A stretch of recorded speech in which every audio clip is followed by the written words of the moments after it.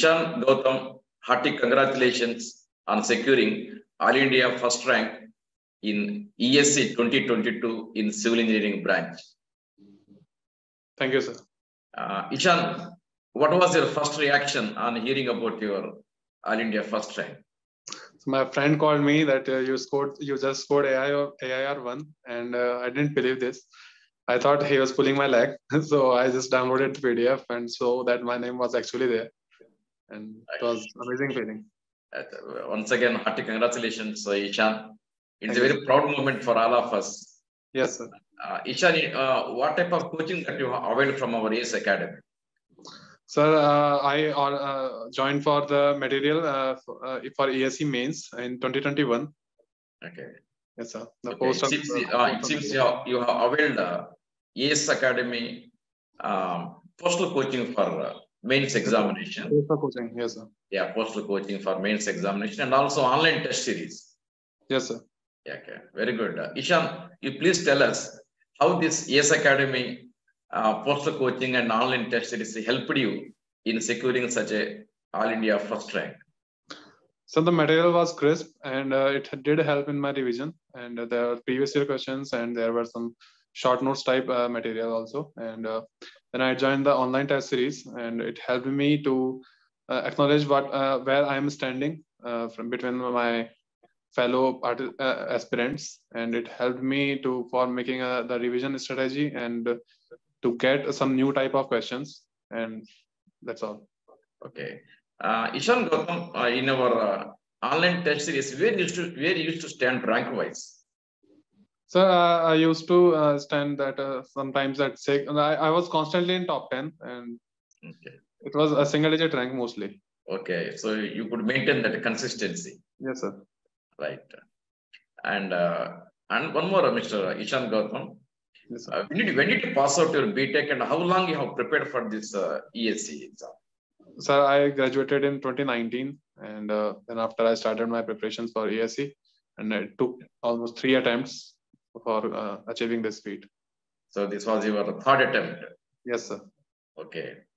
Mr. Ishan Gautam, compared to your previous attempt, yes, sir, what changes that you have made in this third attempt that could fetch you the All India first rank?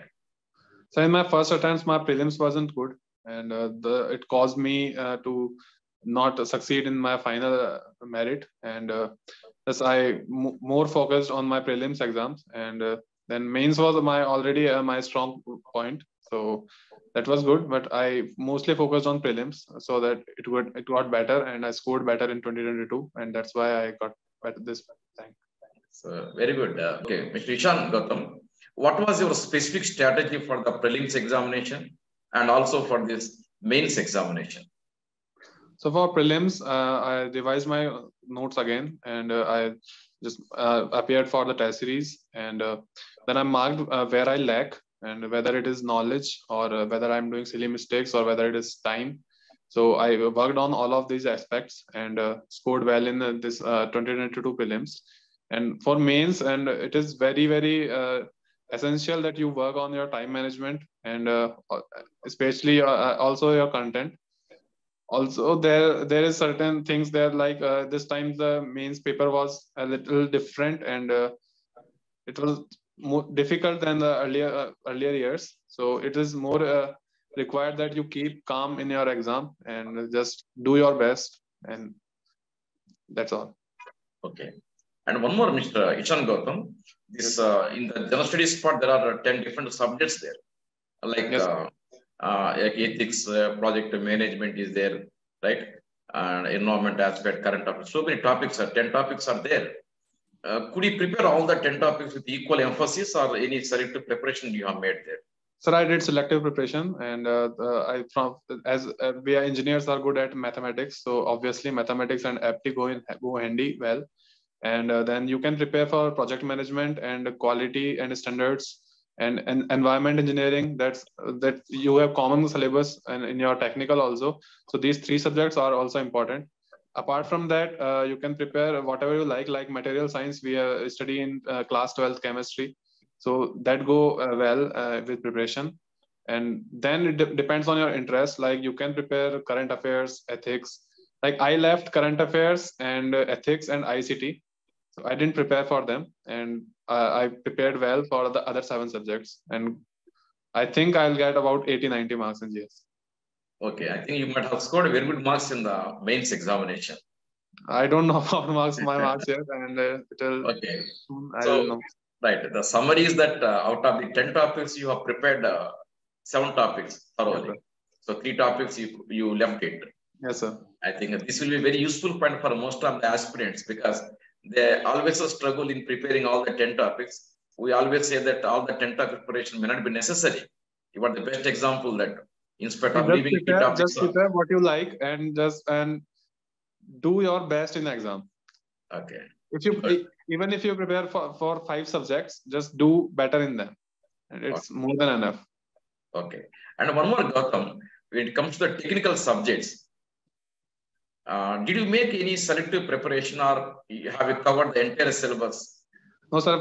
For technical part, I didn't compromise, and my first attempt, I compromised with steel and hydraulic machines and fluid mechanics, but it didn't pay well. And I guess as competition is more these days, and seats are less, so it's more essential that you give proper attention to all the subjects, though there are some subjects that are equally more important, have more weightage, like structure, soil, environment, RCC.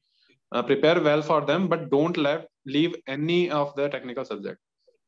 It can cause bad impact on your exam performance.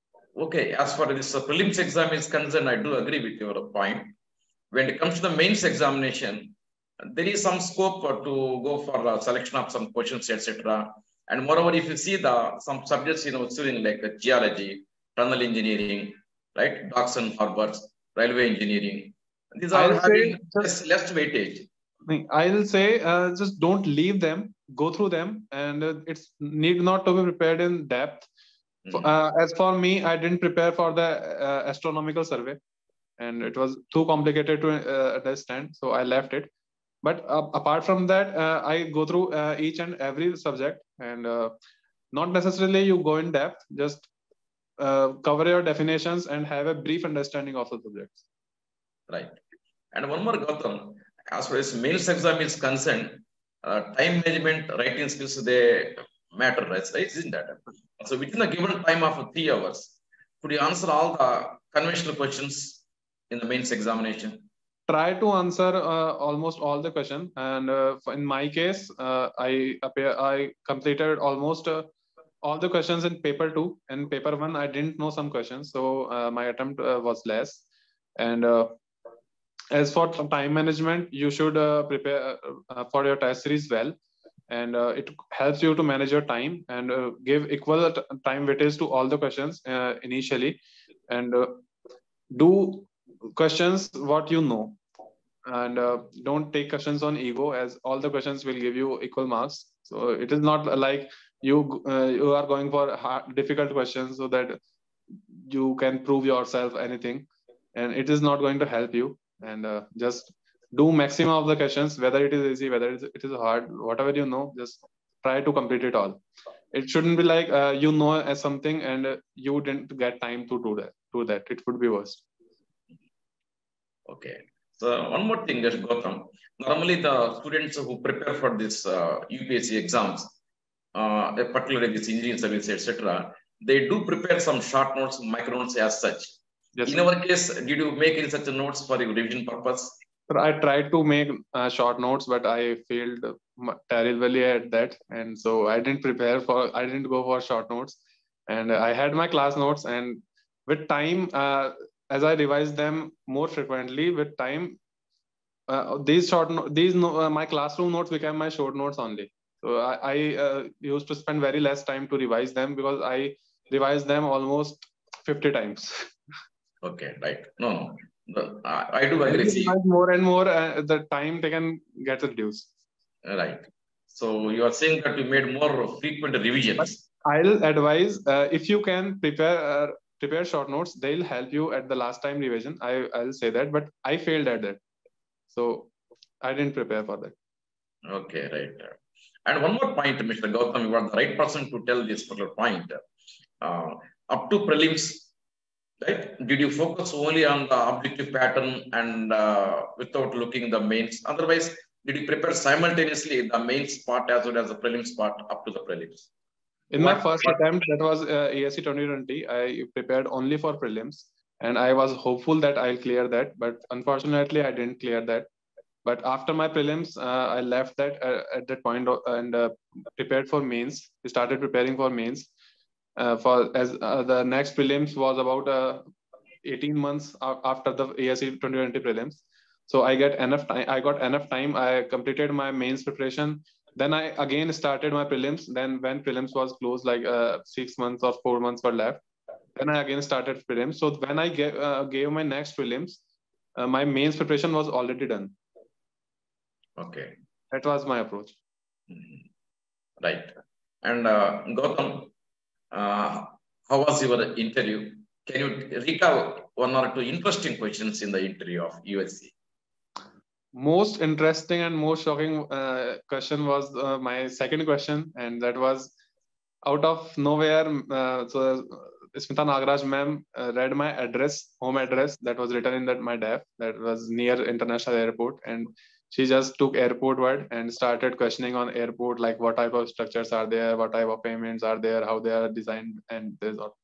So that was something that totally unexpected. Rest questions were technical questions and they were simple to answer. Right. So what was your feeling after attending the interview? I thought that it was good. It was plain and simple. There was nothing complicated asked, and I did well. So I hoped for whatever the madam's average marks are there, that I'll get that definitely. Okay, Gautam, one point I forgot to ask you. You said in your first attempt you could not clear the prelims exam. Yes, right? sir. What was the result in the second attempt? Sir, I reached till interview and then I didn't make it to final list. Okay, right, good. And then Ishan, and after giving this prelims exam, mains exam, and interview, have you ever expected that you would be in the top 10 like this? Of course, first rank. Have you ever expected? Sir, no one expects the AIR one. I was sure of getting into the list at least. So I thought that I'll get into the list. Nowhere how. And then AIR one is totally different thing, and I didn't expect that. Even getting into top 10 would be a great achievement for me. Okay. Okay, Gautam, it's the last question. See, there are many aspirants who have been preparing for this engineering service exam for 4 years, 5 years also, right? Yes, sir. With your good experience, you are the highly successful person in the ESC with All India first rank. What are your valuable advices to these aspirants of ESC? I'll say don't get disheartened if you fail, and just prepare well your studies, and don't be dependent on ESE only. But if you study for ESE, you are quite prepared for other exams also, and give them create a backup and keep preparing for ESE, and just stick to it. Stick to your preparation, stick to your discipline, and you will get through it definitely. Right. So thank you, Ishan Gautam, for spending your valuable time, right? Thank you, sir. And please convey our best wishes to your parents also. Thank you, sir. And hearty congratulations once again for Ishan Gautam for having secured the All India first rank in the ESC Civil Engineering, right? We are proud of you, Mr. Ishan Gautam. All the best. God bless you. Thank you, sir.